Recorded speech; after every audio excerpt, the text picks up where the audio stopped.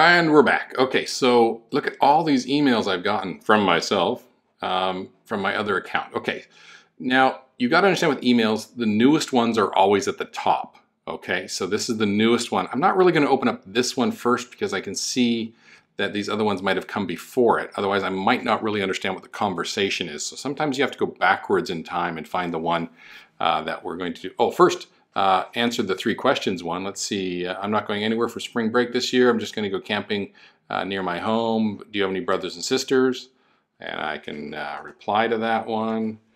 Yes, I have 2 brothers and 2 dogs, sisters.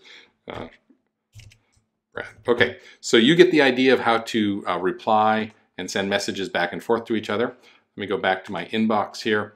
Let's see the next one, a butterfly picture needed.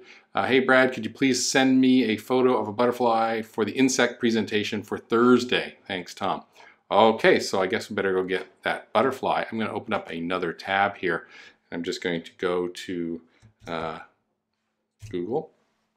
Okay, now I'm in Google. I'm going to go to Images. I'm going to just tap right there. So you know I'm in Google Images. Butterfly. Okay, now just with the other lessons that you've had from me, we always go to Tools and we always say Size Large. This is going to keep us from having those bad, pixely, grainy, bad images of butterflies here. Okay, so let's take a look at these. This is a little pixely, but I know it's loading in, so just give it a moment here to come in off the internet. Well, it doesn't seem to be getting any better, so let's move on to another one. No. No to this one because there's words written all across it. See that? It's got a watermark on it. Definitely a no. This guy looks like more like a moth to me. Ooh, very pretty. That one looks very nice. I think that would be good in our... Oh, even better. I love this one here. Okay, so now there's a few things we need to do here. We need to get this image to our downloads folder so we can send it to Tom. Okay, so what I can do is I can just right click on it and I can save image to downloads. Okay, so you can see it now. It's been downloaded to my computer. I'm going to also right click on it and open image in new tab. Okay, so now let's see, go back here. So you can see now, oh, it didn't open up. Let me try it again. Open image in new tab. It keeps just downloading it. Okay, that's not the right thing we want to do. I need to get this image by itself so I can do proper citation. Let me just go ahead on to share here.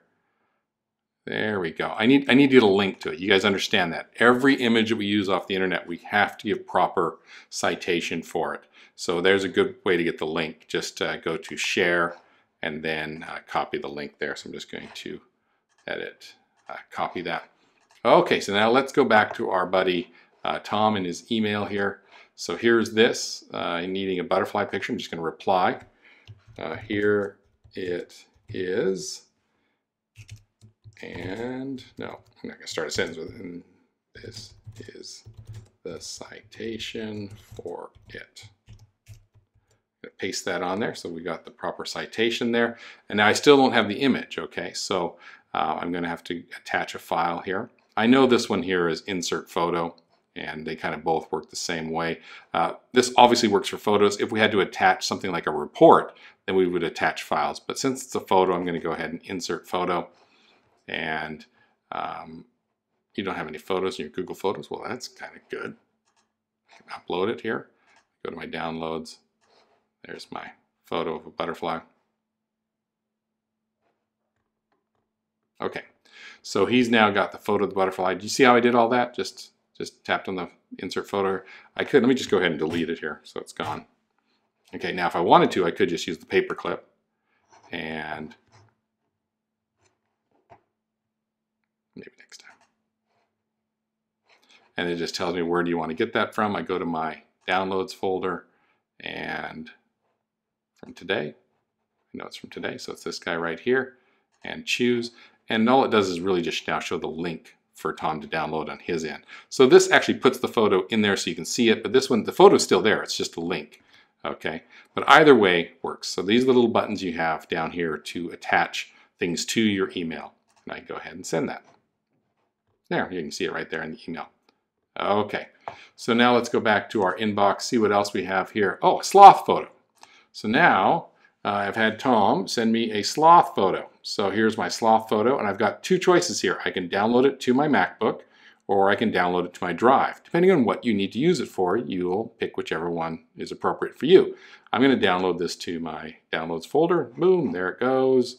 Wait for it to download. Hey, look at that beautiful sloth. Oh, he's just lovely. Let's zoom in on him. Oh, look at the detail. Look at Tom knows how to send good photos because this is a nice, clear image, even if he's got some boogie thing up his nose.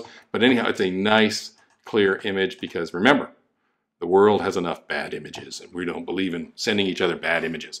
Okay, so now you can see then, back to my email, that's how to send somebody a photo and how to receive a photo.